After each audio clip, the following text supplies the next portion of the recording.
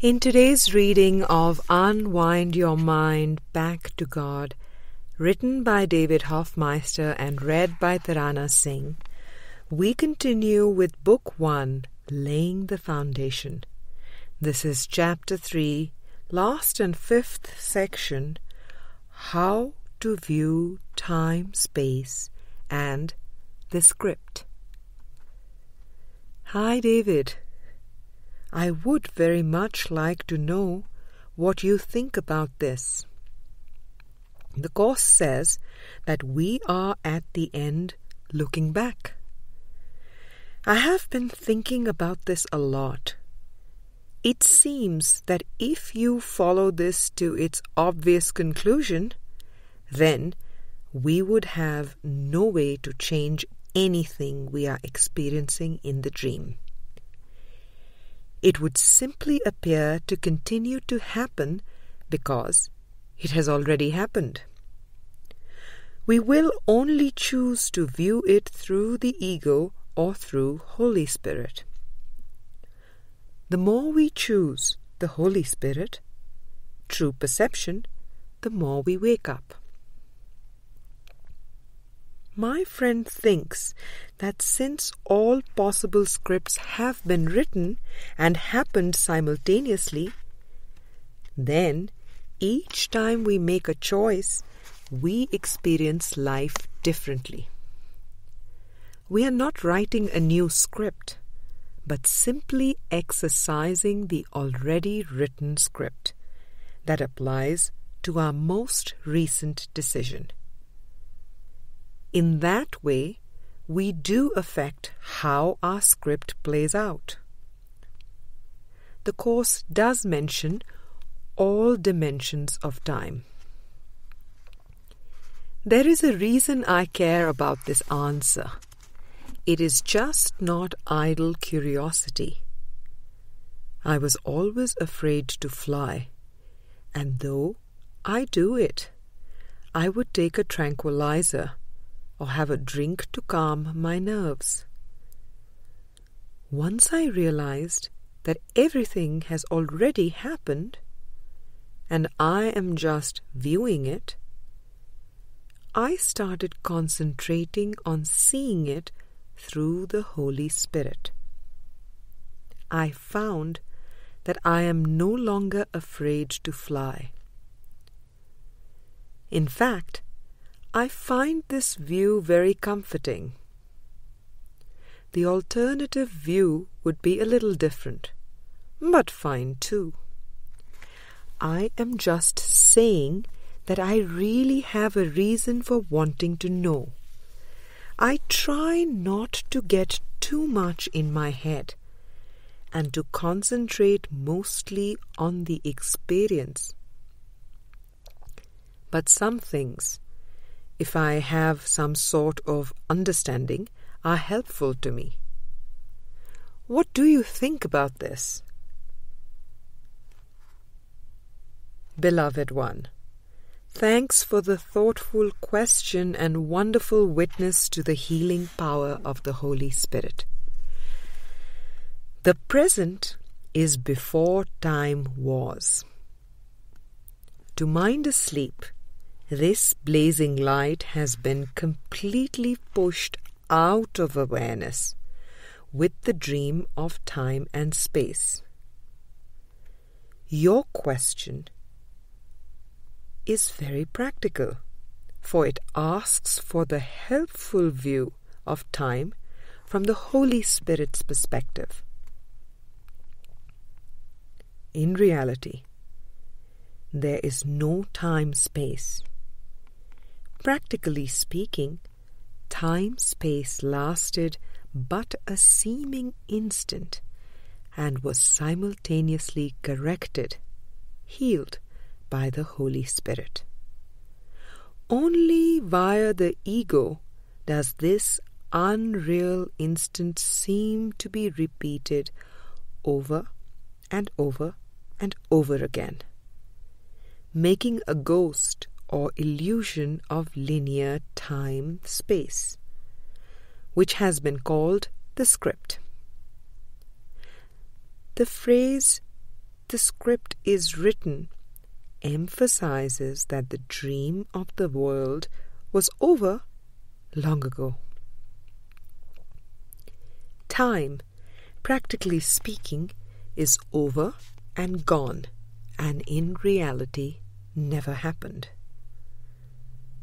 Experiencing time as simultaneous is the decision to see that cause and effect are together, not separate, and that there is no world apart from mind or apart from what you think. In simultaneity, there is no duality, no past and future, no inner and outer, and no subject and object.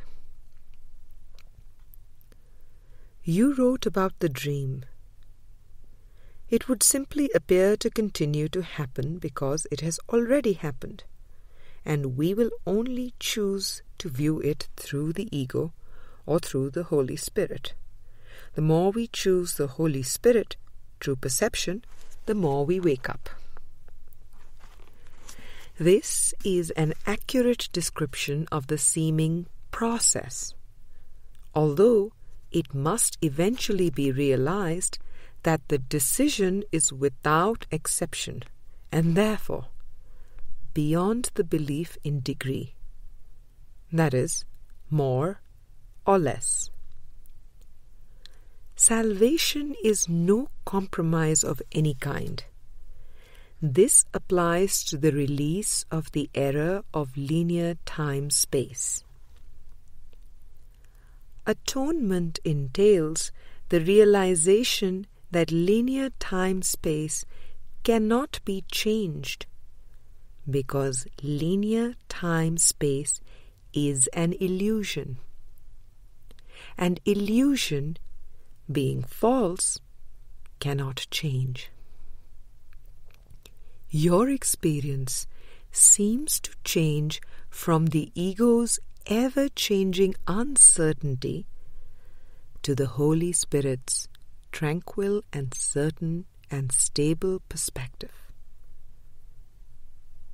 Peaceful perspective is a choice, a decision, an acceptance, and this happy dream of non-judgment is the goal to which ACIM points. In happiness, simply review what has already gone by and make no attempt to change or fix or rearrange the images of the script. Seek not to change the dream. Seek rather to change your mind about the dream. This is the meaning of the phrase, I need do nothing. Text chapter 18, section 7. Remember these happy passages from ACIM. Therefore, seek not to change the world, but choose to change your mind about the world. Text chapter 21, Introduction.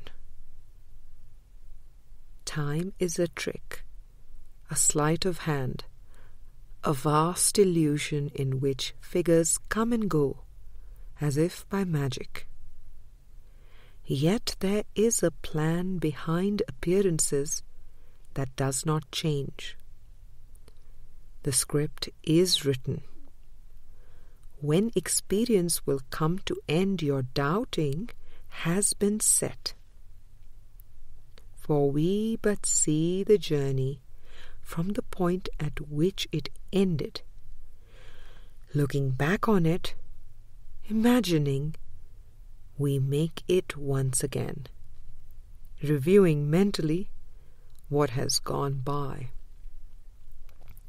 Workbook Lesson 158. Let me recognize my problems have been solved. I seem to have problems only because I am misusing time. I believe that the problem comes first, and time must elapse before it can be worked out. I do not see the problem and the answer as simultaneous in their occurrence. That is because I do not yet realize that God has placed the answer together with the problem, so that they cannot be separated by time. The Holy Spirit will teach me this if I will let Him, and I will understand it is impossible that I could have a problem which has not been solved already. Workbook Lesson 90. The unforgiven is a voice that calls from out a past forevermore gone by, and everything that points to it as real is but a wish that what is gone could be made real again, and seen as here and now, in place of what is really now and here. Is this a hindrance to the truth the past is gone and cannot be returned to you? And do you want that fearful instant kept when heaven seemed to disappear, and God was feared and made a symbol of your hate? Text chapter 26, section 5. Forget the time of terror that has been so long ago corrected and undone. Can sin withstand the will of God? Can it be up to you to see the past and put it in the present? You cannot go back. And everything that points the way in the direction of the past, but sets you on a mission whose accomplishment can only be real, unreal. And everything that points the way in the direction of the past, but sets you on a mission whose accomplishment can only be unreal. Such is the justice your all-loving Father has ensured must come to you. And from your own unfairness to yourself has He protected you. You cannot lose your way, because there is no way but His, and nowhere can you go except to Him. Text chapter 26, section 5.